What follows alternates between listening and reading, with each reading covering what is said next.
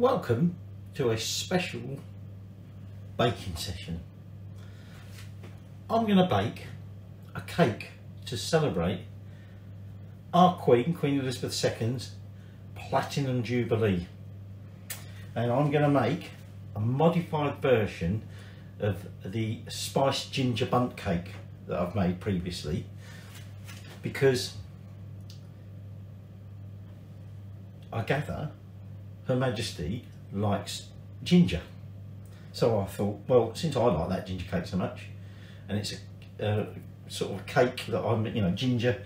I remember as a kid having ginger biscuits, ginger cake, loving it all, stem ginger, all that sort of stuff. So I thought I'm going to make a ginger cake for her Platinum Jubilee. So it's similar-ish to the so like I say, the spiced ginger bundt cake I make. I'm going to make it in a bundt tin, okay, and I've already buttered and floured that. And the reason I decided to make a bundt tin, make it in a bundt tin, a bundt cake, because it will resemble a crown. Okay, I've changed slightly the recipe. Okay, so I'm still starting with obviously unsalted butter. I've got 250 grams of that, and that's going in the mixer. But this time, instead of using light brown sugar, I want it a nice darker, richer colour cake, so I'm using dark brown sugar. Okay, big deal. 220 grams of that going in. And then what I'm going to do is, just like last time, we're going to put in the old beater, preferably get it to stick in there. Okay, actually I might just take the guard off for a start. Put the beater in there, and then we're just going to cream that together for about 5 minutes. So that's creamed together. So now in here we've got plain flour. I've got 400 centigrams plain flour. I'm going to add half a teaspoon of salt, a teaspoon of baking powder, a teaspoon of bicarb, and I've then got 3 tablespoons of ground ginger. And what I'm just going to do, I'm just going to give them a bit of a mix together. That's all going to end up going in there together anyway.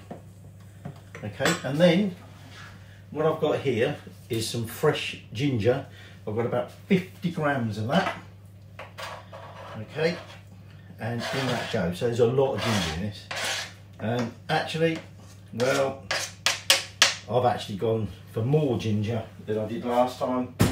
I've probably put too much in, but I like my ginger, and I'm hoping Her Majesty likes her ginger as much as I do. So that's all mixed in there, ready to go. Now this recipe calls for buttermilk. Okay, now you can't substitute ordinary milk for buttermilk, because the buttermilk's acidic, and without that extra acidity, if you just put ordinary milk in, you won't get it to rise as much as you should do. So although you can buy buttermilk quite easily, okay, I just come from Tesco's, it's quite easy to make it. So what I've got in here is 250 mils of ordinary milk, and I've added a teaspoon of lemon juice, sorry, and that wants to stand for about 15 minutes. Okay, and there's a substitute buttermilk. So if you can't get buttermilk, make one. So because I said I wanted quite a nice rich dark colour, I'm using black treacle or dark treacle, whatever you want to call it.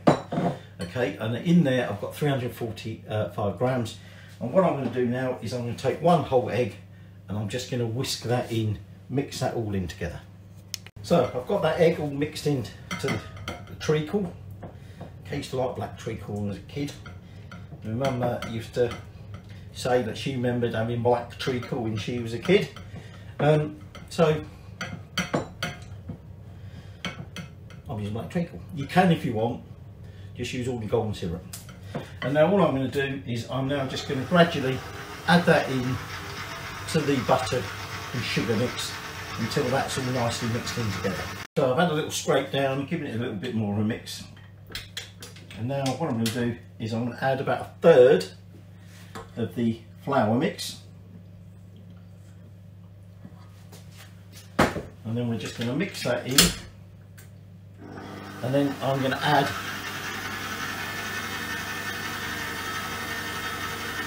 about 1/3 of that buttermilk. Actually, I'd probably add about half of it.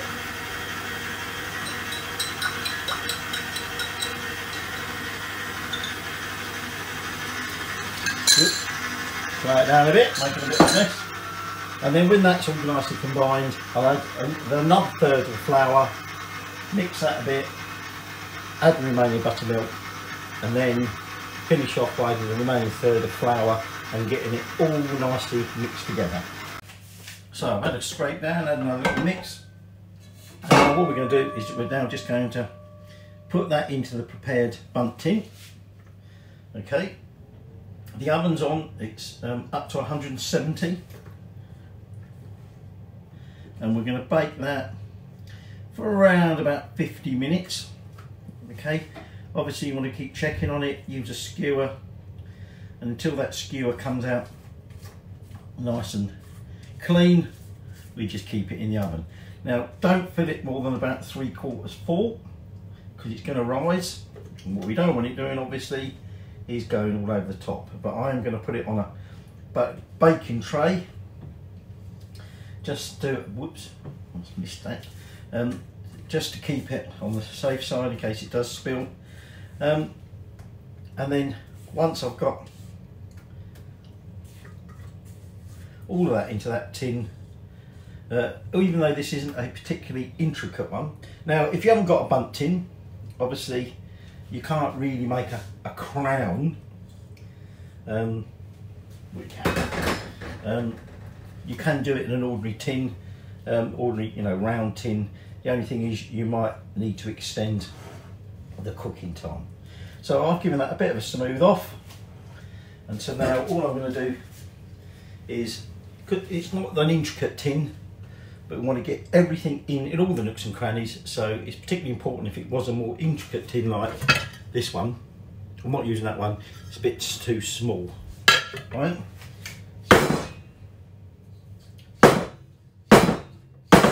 So we just knock that down, and then like I say, that is now going to go into the oven for about 50 minutes. So I'll catch you then. Okay, so it's had an hour cooking. Actually, it was a bit like that bun cake last time. And what we do is we just put it onto that wire rack there. Just going to move that out of a minute. And we let it cool for a minimum of 10 minutes, maximum of 15, right? And what will happen in that time, it should shrink away from the sides. And if we leave it any longer than that 15 minutes, what can happen is the sugar's going to start sort of caramelise. They're going to start being much more sticky, and it'll stick to the outside of the pan. So we give it enough time to cool enough to shrink, but not enough to then bond to the side. So set my timer, and after that we will then tip it out onto our serving plate. Now this is a Platinum Jubilee, and that doesn't look anything like platinum, does it? So what I'm going to do, I'm going to glaze, or partly glaze it with a white sugar icing, or sugar frosting if you're an American. Okay, because platinum, strictly speaking, white, it's more of a sort of a whitish silver metal colour. So I'm going to give it a white icing. We'll make that later once the cake's cooled a bit. And I'm going to, because it's a crown, it needs some jewels. So we're going to decorate it. And I'm going to decorate it with some crystallised ginger and some glacé cherries. Okay, but it's up to you what you want to do. So we're just going to let that cool. So that's had about 12 minutes. I can see it shrunk away a little bit. And here we go. So plate on top, and then obviously it's still quite warm, so you need to be careful here. Flip it over. I heard a nice little plop, if you like, which is good. And then let's see if we can lift that off, and there we go. Look at that. There is our nicely released ginger crown. So all I'm going to do now is just let this cool a little bit more, and then we'll start making up the icing or frosting to go on top. Right, so I've got 240 grams of icing sugar, or powdered sugar if you want. Okay, I've got myself a whisk. Now I'm going to add half a teaspoon of vanilla essence, and then what I've got here 3 tablespoons of milk. So I'm going to start with that. I'm just going to get this all mixed in, and I don't want it, I'm not like doing a drizzle cake, so oops, getting icing sugar everywhere. So I'm really making a mess. So I'm probably going to add some more milk. Okay, it really just depends on how thick you like your icing. Okay, I want it runnier than this, so I'm just going to get some more milk, get that in there, and then when it's ready we'll start decorating the cake. So I add an extra tablespoon of milk, and what I'm going to do now is I'm just going to use a spoon, and I just want to drizzle some icing all around the top so it starts running down the sides. Okay, I'm not trying to completely coat the whole thing in icing. I just want to give it a little bit of a sort of a coating, if you like. So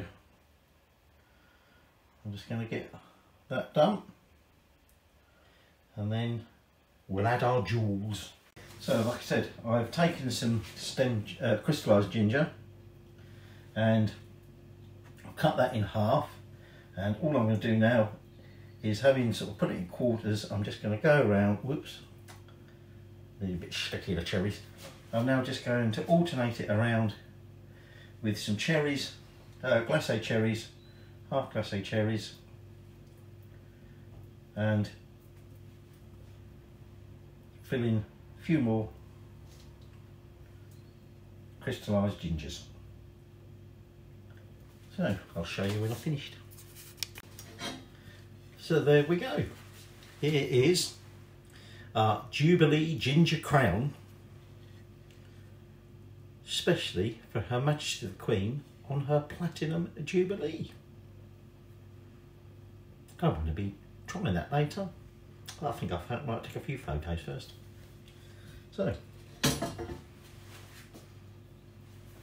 I might let you see me taste it. So there you go. Much more like the sort of ginger cake, well, in appearance, that I'm used to having. But let's have a bit. Still quite warm inside.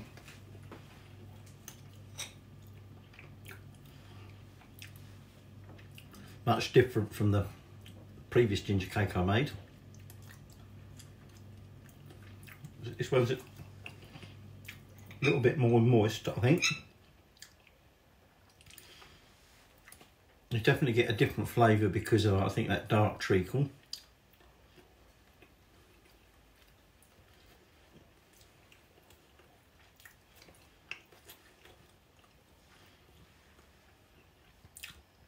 I was going to say I wasn't quite getting the hit of ginger, but I am now. Remember, I put more ginger in this. But again, it's not overpowering. I mean, if you don't like ginger, you won't like it, will you? But if you like ginger, you'll like it.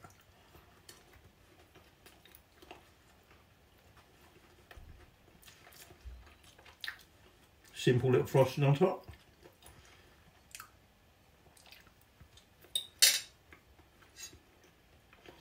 Be wary though. The first thing you taste is, if you eat that stem ginger first, that'll sort of zap your taste buds for a bit for ginger. You won't appreciate the cake so much. better finish this off. Can't leave any lying around, can I? Wife might want it. Don't we know getting a taste of this. Too good for her. There you go. For Her Royal Highness Queen Elizabeth on her Platinum Jubilee Ginger Crown.